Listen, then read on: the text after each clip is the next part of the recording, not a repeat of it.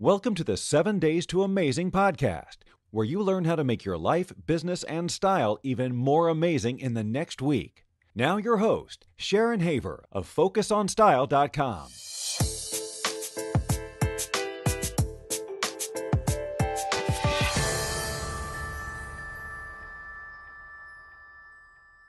Hello, Chicsters. I am Sharon Haver, and you are about to be amazed.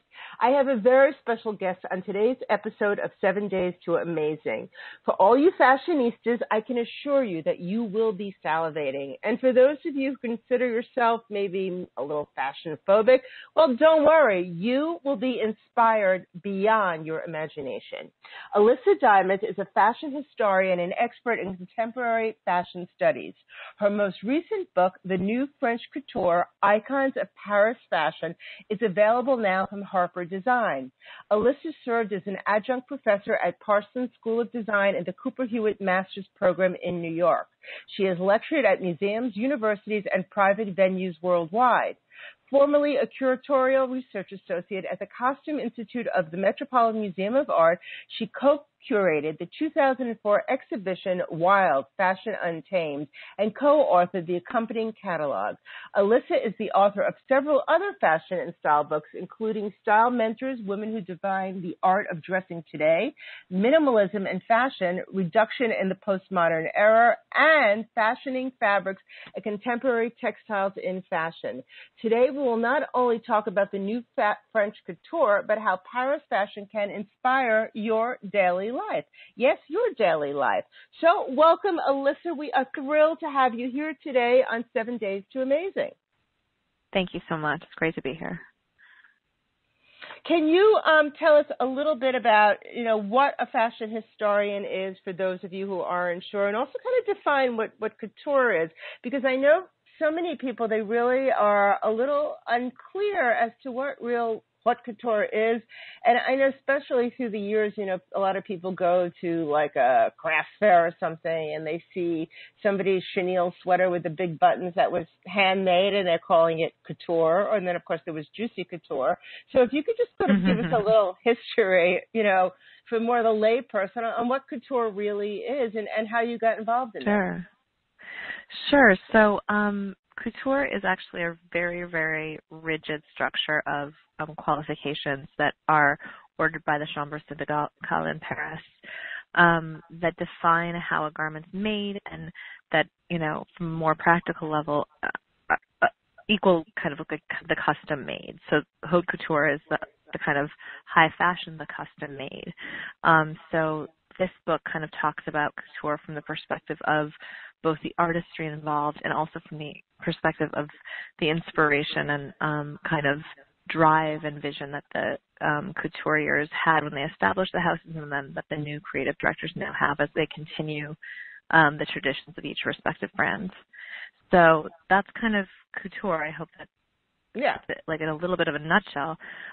In terms of how I got involved, I'm a New York girl. I've been to the shows in Paris, but I'm not in the French fashion world. But what interested me in writing about French fashion was the idea that it's such a venerable institution. There's so much there that's about history and tradition. And I think the whole world kind of looks at those shows as inspiration. And I wanted to kind of understand more both about how contemporary creative directors balance between the kind of very high end of the couture and the kind of more practical level of what are we going to sell to customers and what are we going to license to kind of keep the commerce end of things going.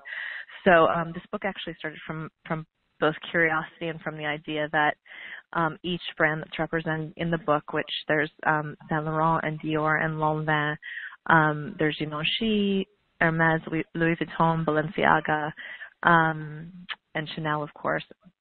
Each of those brands are kind of were houses that were established sometime in the early to mid 20th century and then have just continued to be successful in huge part because of these kind of identifiable icons that the creative directors have put forward. Yeah, and one of the things I think is so fascinating in the new French Couture, which, by the way, folks, you know, if you're wanting to get a great Christmas present, holiday present, or you're wanting something really not only beautiful to put on your coffee table, but something that's very literate as well, this is the book. It's just, besides just all these magnificent fashion photos, Elyssa did an unbelievably superb job, and we'll get into that a little later, of really giving you the background of each piece. And one of the things I love about this book is how just besides in general, it's how you were able to show the old and the new, per se. So how it's managed to transcend decades in time with a design. And one of your opening photos in here is a picture that I actually had on my wall growing up, and that I've always loved. And it was the Baruchka photo, and it's a Saint Laurent safari top, and it's, you know, the tan top. Yeah, it's an amazing one. Incredible. And I always tell women when they're looking to find their style is to find their own iconic moments of things that have inspired them, and somehow it clicks into how you can find yourself within it. And this is, you know, one of the opening photos in the book. And then it goes in to show you how, you know, this outfit has changed through, you know, Saint Laurent through years. And what is the last one in here in 2013 in the suede version? And it's very similar. Of course, for me, the original has a special spot in my heart. But it also, if you look at it, and this isn't your thing, and you maybe weren't as familiar with the photo and sort of the iconic image of it, you'll start to say, you know, this look, this style has transcended into so many different levels of fashion through the years. I mean, I know particularly because this was sort of a style marker for me. I remember seeing it like in the 80s and 90s in like Missy departments. Of course, it didn't have the same special thing, but because I've kind of like, you know, it's been my thing. So every time I see that safari outfit, I kind of remember, you know, where it is from, you know, some big box store like a Zara, I know, did a navy silk version a couple of years ago. And then what was that line in the 80s? Oh, my God, not Kathy Hardwick. What was that name? Liz Claiborne had one once. I remember that. Sure. And, so it's so interesting to be aware of these things and see how it transcends. So as we go further, one of the other things, especially in Saint Laurent, and then I'll let you kind of take it over going through the big eight, is, you know, the tuxedo suit. And I think, you know, tuxedo dressing is just such a, God, it's like a icon, and it's classic, and it's just forever chic for most women. And, you know, for me, it was always, you know, that Helmut Newton photo stuck in my mind. But you've got the original YSL one here, and then the more modern version. And it's just such a styling trick that anyone can do it just goes through decades and times and always looks so right. So in the book, you break down at the top 8. So if you want to just, you know, I'll let you kind of like freestyle how you want to sort of between iconic silhouettes, or if you want to go more into designer by designer, house by house, whatever you feel gives it the most impact in the time we have today. Yeah, I mean, thank you. This is such a fun project from the perspective that it's somewhat of a historian's dream. You know, you're really looking at different pieces over time and how they've evolved under all these different creative visions. So what I tried to really do is, instead of mapping the chronology of a house, which I feel like has been done a lot of different times for these brands, I tried to kind of say, okay, what are the things that keep appearing time and again? What are like we distilling to, like, you know, these are the elements that make up like the identity of Chanel or the identity of Dior. And I think that they're fairly clear. Like, you know, my biggest fear was like, oh my God, like you missed the whole Saint Laurent leopard story. And I think, you know, that there's always going to be things that these are such huge, like meaty worlds, these brands, because they've been around for over a century in some cases, but it's like at the same time, you know, there are things that we just know them by. So like for Chanel, it's like kind of the idea of La Garçon and this like masculine infused into the feminine, and the pantsuit or the skirt suit and the boucle and the quilted bag, you know, all of these things mean Chanel to us now. And I think that, you know, Karl Lagerfeld was kind of the first creative director that was brought in to revive a like kind of stalwart house in 1983. And he's, you know, since mined this like rich mythology of what makes up Chanel and what Chanel means.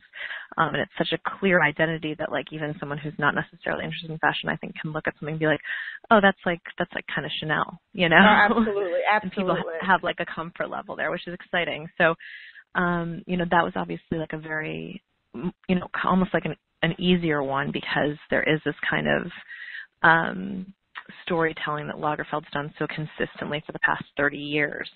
But some of the more difficult ones were people like Marc Jacobs creating Vuitton ready-to-wear in the 1990s, and you know, they didn't have clothing before, so how do you take a brand that's all about luggage and make it about clothes? So, you know, really looking at their process of craftsmanship and how that translated into the clothes, and what Jacobs took with him from the legacy brand. So there was that piece. The book, I think as a whole, is organized by the first half. Part one is like kind of the fashion personalities. So you have Saint Laurent, who is the belle du jour, so like the kind of contemporary woman in every way. And I think that's been pretty steadily supported by everyone who's designed that brand, from you know, Yves to even through Tom Ford, which was not incredibly critically accepted, and then Pilati and Slimane. Like, there's just very, very different people that understand the language of that kind of revolutionary woman of the era. So that's kind of what I try to get across in that chapter. And that's also so interesting too, because I mean, I've always collected old Yves through the years, you know, and there's something that's so interesting about the clothes, because even the stuff because he did have a little dowdy, fussy period. Let's not, you know, let's call a spade on them. There were a few years there where it was not that pretty. But if you got away from those few pieces and you went to some of the really big moments, that stuff is just like, I put it up, some of those pieces on today, and people are like, where is that? That's beautiful. And it's like, oh, it's my old Saint Laurent fuchsia silk top, or oh, it's my old this, and it's my old that. And there's something that's so interesting because it transcends time, and it doesn't look dated. Yeah. And it doesn't look dowdy. It was more the way it was. I mean, the capability of kind of creating something that looks completely of its own time, and yet, to your point, still 30 years later doesn't look like dowdy or frumpy or weird is like an incredible skill. And I think out of all of them, that's the most in you know, there, and even the way the brand is now. You know, it's completely a different customer, and it's so much younger. And I know the whole big fuss when it changed over, but my God, it's got that hip rocker edge, but it still has the essence in there. Well, and honestly, like, you know, it's so funny when Slimane first took the stage there, you know, it was like such a critical success, that first collection, because he brought back all of these old Yves tropes and really did them beautifully. And then the next season he came out with this like grungy, very Slimane, LA rocker chic version of them, and people were like, what are you doing? But for me, it's like the whole DNA of the brand is catching people off guard and kind of flipping the institution of like high fashion on its head, so that you're really dealing with like a revolution, you know? So to me, he was like the best kind of embodiment of someone that could, you know, be a successor to Yves. Yeah, no, absolutely. And if you look at all those photos back in the, you know, where it was in the Morocco days, I mean, that stuff was pretty cutting edge and avant-garde too. So sure, and even the Tode Chic stuff, like the you know, Happy Hooker collection of 71 that Yves Saint Laurent did, like people hated that collection, like the critical press panned it. And it, like, now when we look back on it, it's like one of the most identifiable things he did. So that chapter is very much about that girl who's just like, you know, it's like the girl you want to be. And I think from there I kind of went into almost the extreme opposite, which, you know, I think to some degree those two houses almost represent the spectrum of fashion. So I went to Dior and the romantic, and this aesthetic that's like completely cultivated and completely artificial and just decorated and gorgeous, but it's like the opposite of the like laissez-faire like girl about town, you know? It's definitely a little more fussy, a little more thought out. Yeah, I mean, it's just but it's still beautiful, immaculate, and it's gorgeous, but it's like stepping into, it's like literally going from like the French street to the French salon. It's, it's a very different feel. So that chapter kind of played on, of course, the new look silhouette was the predominant one, but then into all the different kind of H and A and trapeze and all sorts of different signature lines that were created there over the decades. And, were at the time that I finished the book, Raf was still there. And he just did this incredible job of retaining, the signatures of Dior without making them overly fettered, which was, I think, was an extraordinary skill. He's just an incredible designer. I think I took whatever I could from Jill Sandra when he was there, as much as I could. Yeah. I mean, the stuff is for you. Flawless. It's just beautiful. Yeah. And for those of you who aren't familiar, going back a little in history, the Dior New Look, which was 1947, I'm sure you all know if you would see it. It was really quite cutting edge and revolutionary at the time. And it's the peplum jackets that they're single breasted and they're very nipped in the waist, and they come out in the peplum, and then it's the mid calf pleated skirt. And at that time, it really, really turned the world on its. Well, it was like the world was ready to pretty go. kitten heels. Yeah. Yeah, the world was like ready to go towards the 60s, right? When Dior came on the scene, they were ready to go for shortened hemlines and more freedom of movement. And he like literally came in and was like, no, like fashion is not comfort. Fashion is cultivated beauty, and this is what it looks like, and it's too bad if it's inconvenient, So it really almost like reversed fashion time for a second and took it into this gorgeous fantasy place, which, to some degree, Galliano was this master of re-enlivening that fantasy, conversation at Dior. And I think his greatest skill with that brand was in keeping the mythology of it alive, the kind of theater of it alive. Which it is definitely for Dior himself. Yeah, it is fashion with a capital F, that whole. Yes. I mean, that is not for the shy girl who doesn't like to get dressed up. But now if you're, for sure, now if you're like looking at their spokesmodels, you look at like Jennifer Lawrence, she's not a girl who's going to be like sitting quietly in a corner. She's like a really modern kind of very, progressive and assertive person. And I think that her under Raf's collections was really a great fit. So it's not necessarily about, being a prim and proper, to your point of fussy, as much as it's about being whatever the kind of most fantastical envisionment of a woman is, at any given time. Well, you have a quote in here. It was about Albert, and where I'm looking for my notes, and I kind of just loved it. It was a quote someone pulled, but it's a really good thing here. It was so long about. Oh, I have my little note.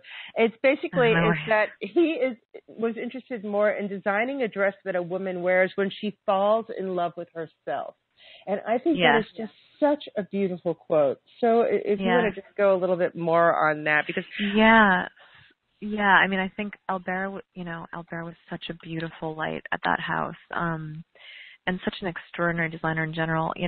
Lanvin, I think, would have been completely forgotten by time, not unlike Cayosseur and Patou, sadly, even though that's a little bit more well known. But there's so many gorgeous, gorgeous brands in the 19 and 20s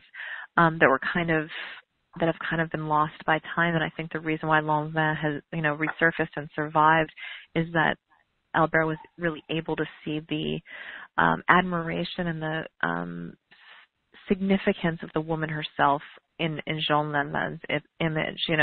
She was very much about femininity, very much about motherhood. She was about, a woman's ability to do everything that she wanted to do and have the clothes to feel good in doing it. And I think Albert was the designer who could come in and say, I might still be designing runway fashion, but I'm designing runway fashion that's going to make women look and feel good.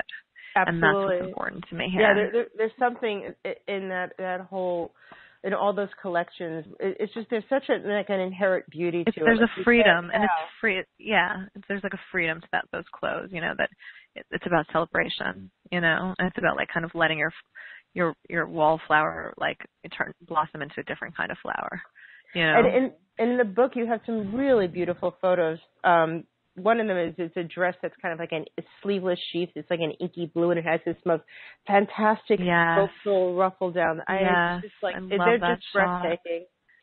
And you know, if someone is looking at, there's just so many gorgeous ones. Thank you. You know, it was a treat to just weed through this photography, and I had a great image assistant, and I just, you know, it was really it was like uncovering treasures.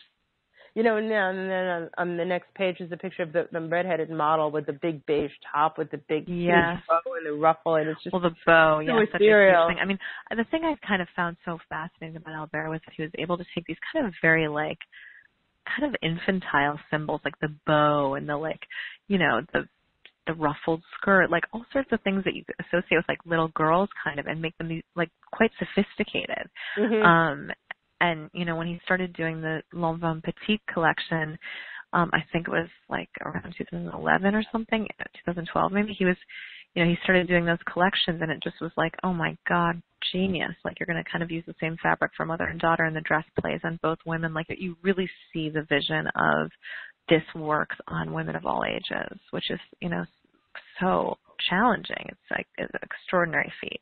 And also to have something that's so feminine without being girly and infantile. Yes. It's just sort of feminine and sensual at the same time. It's something that, feminine, you know, without people, being silly or frilly. Yeah, that people, you know, I know when I work with a lot of, you know, regular women, they're like, oh, I want to be feminine. And to them, feminine is just, I don't know. It's almost like, what are you going to wear to the, you know, the horse races? It's like, that's not feminine. That's sort of some girly fascination of it. But to be able to nail it and hone it in such a way that it's so beautiful and timeless, and it's like voluptuous femininity and the ruffles and the fabrications. Yeah. And for those of you who are, you know, you're saying, okay, I can never wear couture. Just beyond listening to what we're saying right now, just look at the book. Really treat yourself with this, because there's just so much inspiration. And even this one photo with the beige big ruffle of thinking like at home you could be inspired, and maybe you just want to tie a scarf around your neck that way, or wear your hair that way, or think of maybe instead of the dress with the big blue ruffle down the back, just add that kind of silhouette in a jacket or a layer or something to your, you know, just be inspired by the beauty of something that's just so breathtaking, and just look at what you have in your life and just, you know, let it just take over your hands when you get dressed in the morning, and maybe tie your jacket a certain way, or flip your collar, or wear a white shirt with your jacket and do like a tuxedo suit. I mean, just keep your eyes open to get inspired from all of this. The book is just so beautiful. I can't say it any other way. Oh, thank you so much. I really appreciate that. Yeah, it was a labor of love, that book. Yeah, next time, can I help curate your photos? You know, would you like to? Oh my God, I love it. Please help. No, I mean, I really liked, you know, it was such a wonderful thing to be able to write that book. And, you know, of all the projects that I've worked on, it was a true kind of fashion historian's delight to kind of go through these houses and call the things that just really were at their heart and core. So one of the things I want to go through, I'm not a fashion historian, because it's just such a complete 360, is let's talk about Givenchy for a minute. From, you know, the street cred right now to back in the day of Audrey Hepburn, and I mean, you can't have a bigger shift, and you know. Yeah, I mean, you know, I think obviously Tisci is really, really good at dealing with personalities and dressing personalities, and the celeb thing and the kind of street style thing has been a distinct part of his brand. But I think, you know, Hubert de Givenchy, who founded the brand, he was an aristocrat, and he owned, you know, he was a furniture collector, he was a collector of art, he kind of mashed together all of these references, and from what I hear was quite, you know, he was self-made, and he was quite intentional about it. And I think Tisci's done a great job of doing the same, of kind of calling all of these references from like art and history and culture and style and mashing them into silhouettes that just feel wearable and fun. I mean, even the Audrey Hepburn pieces, they might have been tailored and kind of crisp and not have all the embroidery or the various kind of controversial cuts that Tisci's been kind of a proponent of, but they were still these clothes that women just wanted. I mean, craved. Like, they were like the enviable clothes. So for me, Givenchy was very much about taking the highbrow and making it the like kind of every woman's. You know, it was kind of taking it from like super chic to making it cool. Although I think it's pretty exactly. cool in her own right, but you know, that whole look. Yeah. So we only have a couple of more minutes, and is there anything else from the book? I mean, I'm just flipping pictures here, everyone. It's like you should be flipping pictures too. It's just so beautiful. I mean, is there anything? I mean, I was like, I could go sit here for hours.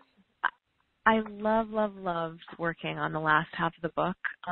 It to me felt almost like a movie narrative because, you know, I started the second half with Vuitton, I believe, and moved into Hermes, and each of them are kind of like Hermes being like the art of sport, and Vuitton being the art of luggage, and travel. And then Balenciaga, I finished the book with Balenciaga because to me he'll always be like that brand will always be fashion's future. And you know, whether you're talking about Cristobal or whether you're talking about Wang, you know, it's like this aesthetic of the kind of sleek future. And Basquiat obviously did such extraordinary stuff there, and his work was on the ready-to-wear runway was so close to couture that I think it actually changed the industry. You know, it was painstakingly custom. So I really credit him a lot with that elevation of the ready-to-wear in Paris, and also just the capability to kind of bring artistry into a high fashion collection that wasn't necessarily like Le Merrier or some traditional couture artistry, but was like, you know, the like craftsmanship of plastics for heels that was like so precise and so gorgeous. Just high tech materials and the manipulation of them to give people something truly unique and visionary. So that was, to me, that was a super fun chapter, and both Vuitton and Hermes just digging in the archives of these kinds of 20s advertisements and all sorts of things like that was just so much fun. But all in all, I really, really enjoyed the book. I hope people can take from it an understanding of how long these houses have been around and how they've really, you know, continued, of course, to create new and new and new, but always come back to their grief, always come back, you know, grief, GRIFFES, always come back to their, like, symbols, you know, so that they're, actually, you know, able to maintain the vision. Do you want to explain what that is a little bit for those who are not familiar with it? I mean, we all know it when we see it, but you may not know its proper name. So just a grief kind of referencing the kind of signature, the trope of the house, like something that you look at and you say, well, that is for sure a Chanel piece, or that's for sure a Dior piece. There's no way that wasn't created by Vuitton. I see that like kind of logo brand fabric. So all of the houses now, they have those symbols, and I think that's in part why they've been so successful, because they've continued to work from them and evolve them. So I like to ask everyone if you can tell people like one thing to be more amazing this week. I mean, for me, it's like if you want to be more amazing, just get the new French Couture by Elyssa Dimant. And when you're really bored and don't know what to do, just flip through a few pages and get inspired. But it's really incredible. But if you want to just tell us, like, what do you think, if you had to just sum up like one thing someone can do with sort of the essence of couture to be a little more amazing in their life, whether it would be like looking at the clothes to get inspired or something you've gleaned from working with the houses or whatever it is, like what do you think someone's takeaway to be a little more amazing in the next week? I mean, I don't know how much it relates to couture, but I think it does relate to effortless style, which is, you know, above everything. I think you really have to feel good in what you're wearing, you know, no matter how beautiful a dress is. If you're shifting around, if you're feeling kind of crazy in it or like it doesn't fit you well, you're going to look crazy. So whatever you do and whatever you kind of put on, I think it's really, really important to be like kind of comfortable in that skin and feel like it represents who you are. Absolutely, absolutely. And in so many ways, too, I also, you know, this is how you present yourself, especially women in business. It's just, you know, I know a lot of women who, you know, they're work from home, they're entrepreneurs or authors or writers or speakers, and when they sort of get out there, someone else dresses them, and it never feels, you know, it's not right on them. It's like in the old days. You have to go with your gut. You have and to remember that the women that have had the best style in history have always trusted their own instincts as opposed to kind of putting on a different face that wasn't theirs. Yeah, you've got to be in control of your look, or it's just not gonna look right. It's gonna be, and that has to come from something natural. It can't come from something that's just completely cultivated. Absolutely. Absolutely. Style has to be natural to you, to the wearer. So thank you so much for being with us today. Thank you so much. I really appreciate it. And I hope people find the book, compelling and beautiful, and that it makes a nice addition to their room or their collection or their library. Or their dresser. Or their dresser, yes. Yes. But anyway, thank you for being here. We'll put all the information, if you're listening to us on iTunes, you can pop over to the 7 Days to Amazing page on Focus on Style, and you'll get all the where to buys on it. Anyone else, it's the new French Couture, Icons of Paris Fashion. And you could get it, where I'm assuming it's at Amazon and most major bookstores? Yep. Barnes & Noble, Amazon, kind of booksellers across the country, visit your bookstore. That's it. That's it. Okay, fantastic. Thank you for being here. And everyone, we will see you on the next episode of 7 Days to Amazing. Take care. Thank you, Elyssa. Thank you. That's a wrap. Well, not so fast. Don't forget to hop over to FocusOnStyle.com for exclusive content to help you live your most amazing life with style and success. For even more great stuff that Sharon only shares by email, subscribe to her In the Know list at www.focusonstyle.com/insiders. See you next time.